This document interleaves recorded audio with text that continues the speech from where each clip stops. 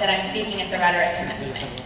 And her response was, well, I should hope so after you spent 4 years majoring in a glorified Toastmasters. So for me, the problem with being a rhetoric major is that I have this incessant urge to make everything meta, including this speech.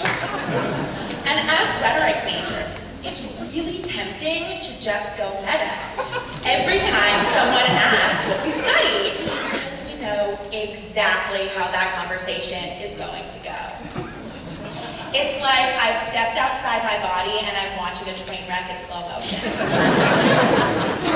And I loved having this conversation with Germans because they really do pride themselves on their impeccable English. And every time that I said that I study rhetoric, I could see their hearts sink. And I'd have to assure them that no one in America knows what rhetoric is either.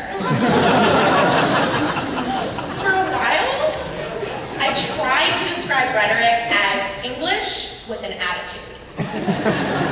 And I think by that I meant that in the same way an English major might analyze, criticize, deconstruct, and reconstruct a book or a poem, rhetoric does all these things, but we take a broader meaning of the word text.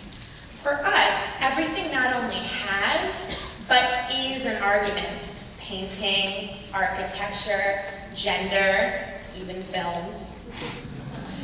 But I found out that rhetoric is not English when I wrote a paper for an English professor recently.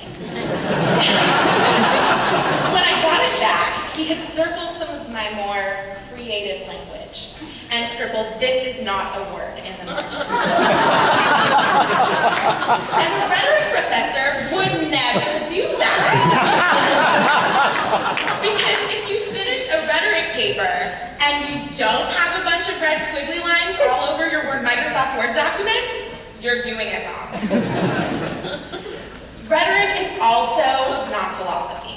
In fact, Plato invented the word rhetoric 2,000 years ago as the other to philosophy.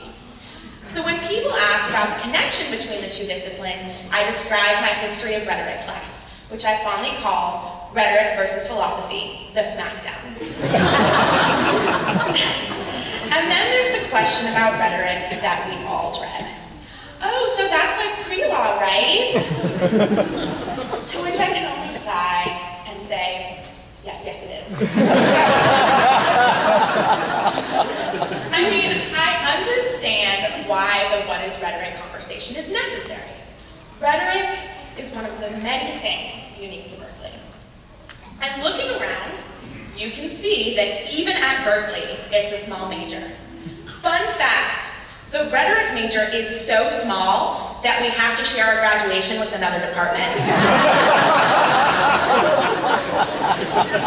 But believe it or not, some people out there have actually heard of our little department. I met someone on an airplane and told her that I studied rhetoric at Berkeley, and her response was, direct quote, "Oh my God, Judith Butler." To which I replied, I know, right? And then we became Facebook friends. But I think we all know what the connotation of rhetoric is. And that's exactly why the what is rhetoric conversation is so important. Here's the thing. We are all rhetoricians, whether we have a degree in rhetoric or not. We're all making an argument every time we speak, or move, or think. So in a world of rhetoricians, where do the rhetoric majors fit in? Well, maybe the what is rhetoric conversation is Berkeley's gift to us. Besides always having something to talk about at job interviews or the proverbial cocktail party, we, as rhetoric majors, have a unique opportunity. Not only are we ourselves doing something with our words, but what we're doing is pointing out that our words do, in fact, do things. Every time we talk about rhetoric, we get to have a conversation about having conversations. And if nothing else, I think we, as rhetoric majors, can appreciate that that is beautifully meta. Thank you.